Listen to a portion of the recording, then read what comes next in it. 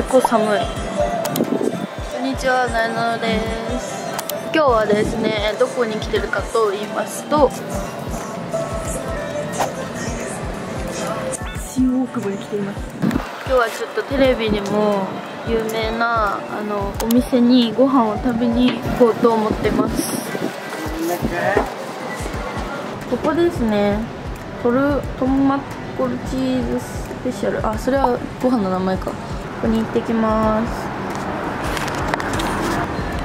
あ、違うお店だったな今。ここです。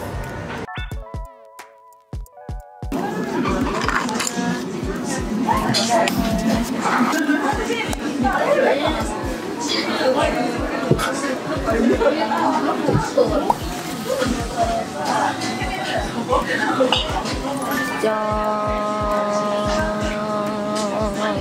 これはなんか下になんかトッポギがあって、これはチーズドッグですね。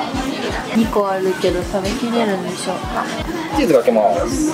はい、お願いします。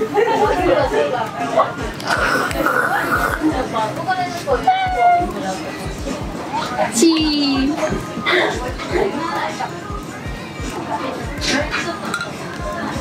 ご覧ください。チーズですよ、全部。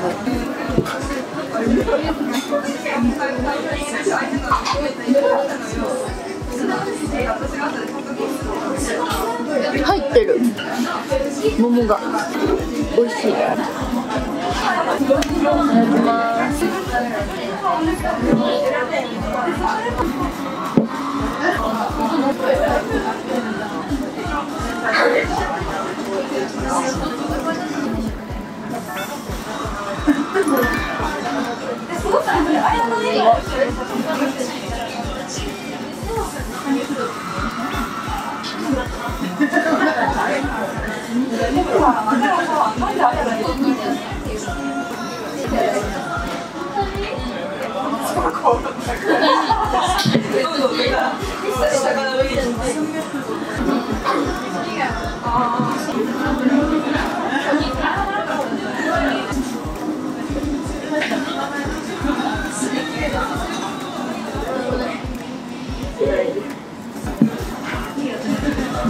うまっ。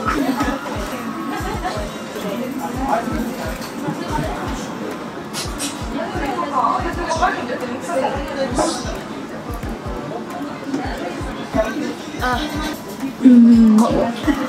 トッポギを食べていこうと思います。続いてなんかさ、この前ウーバーイーツでトッポギ頼んだんだけど、そのトッポギがめっちゃまずかった。今回美味しいか期待でございます。ウーバーしたのはここのお店じゃない。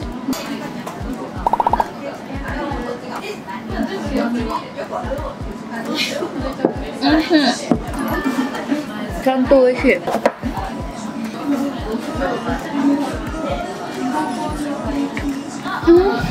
やばいんだけど本当に美味しい。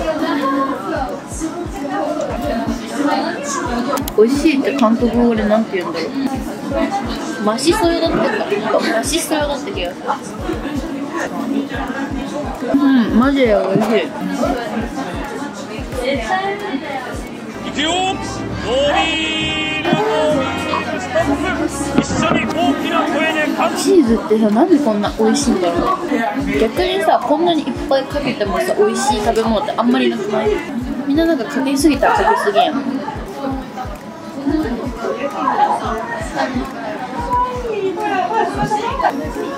マジでうまい。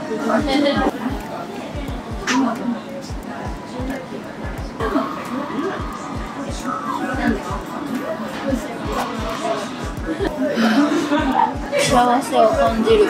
これ見えるかな？なんか本物の桃が、本物が入ってる。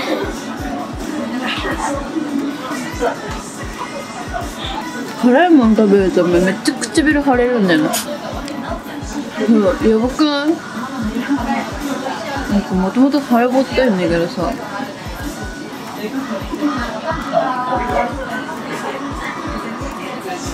うまっ。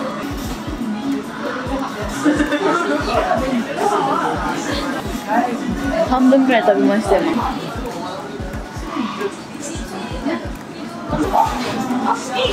多分最近辛いの得意になったんだよね。いや、声聞こえてる？大丈夫か？なえの大好きなキノコ。ちょっと2本は食べきれないので1本は持ち帰りにしました。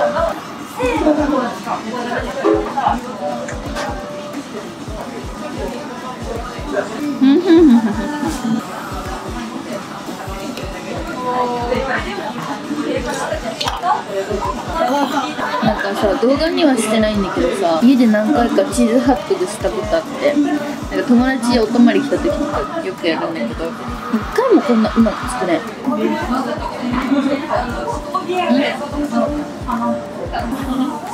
最後の一口です。いただきます。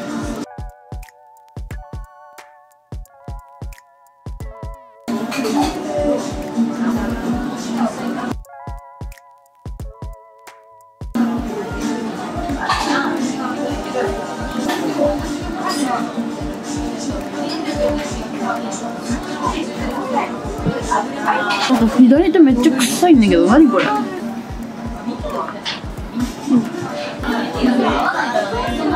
今度こそ最後に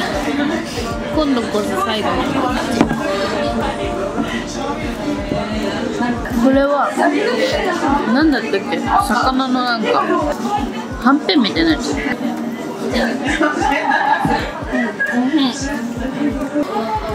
辛くなってきた。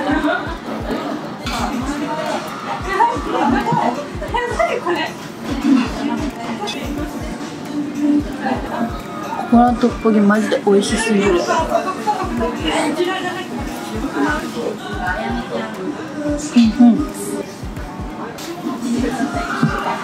辛い。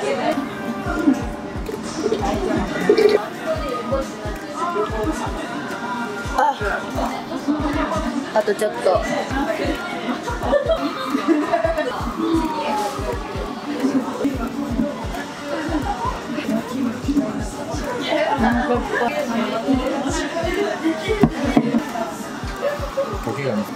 なんかこれが好きなお餅ね。さ、これのさ、これのチーズボールさ、輸入してんのかと思ったの。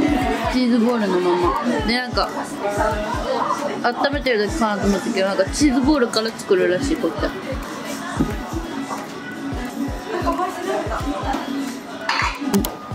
10時なんだよね。10時にこれ食べたらマジやばい。でもなんで深夜に食べちゃいけないかっていうと、寝るからなんだって。食べた後にすぐ寝ちゃうと体が栄養を寝てる間に吸収するから太るんだけど、別に寝なきゃ深夜に食べてもそんなに通常と変わらないらしい。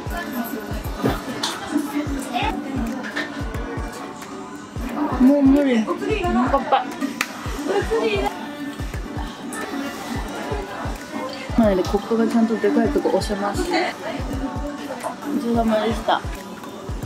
あれぐら買わなきゃ。あれぐらもうこれしかないんだよね。1個花粉症でございます。